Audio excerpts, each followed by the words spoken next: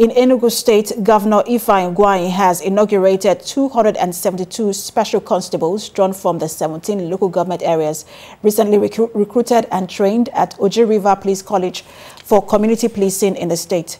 And soliciting support from citizens, the governor urged the residents to avail the newly inaugurated special constables the maximum cooperation to fulfill their mandate. And Bamidele Ajayi reports. On the night of July 2020, the Enugu State Community Policing Advisory Committee, under the chairmanship of the State Commissioner of Police, was inaugurated, having Igwe Lawrence Agubuzo as co-chairman. 7 months after the Community Police Initiative was launched by the Inspector General of Police, Muhammad Adamu, constables are here for the inauguration. Confidence and mutual respect between the police and the people while easing intelligence gathering and sharing across all stakeholders.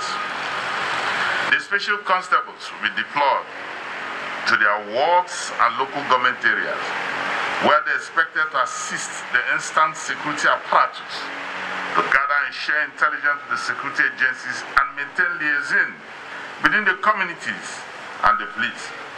Our G can retool the Enugu State security architecture will facilitate their new role. The Enugu State government shall continue to give the necessary support for community policing in the state in furtherance of its unflinching commitment to the protection of lives and property of all law-abiding residents in Enugu State. 16 of the constables are drawn from the already existing Neighborhood Watch Association and Forest Guards. The essence which they were taught of is they knew their people.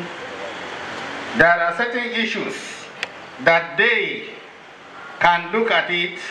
It does not necessarily have to go to the DPO. They will sit down, they will look at it locally and can resolve it. Since you took over the mantle of leadership in Enugu State, we have always been a pilot state in every organization of this nature. The Community Policing Initiative is a brainchild of the Inspector General of Police to deal with the challenges of insecurity in the country.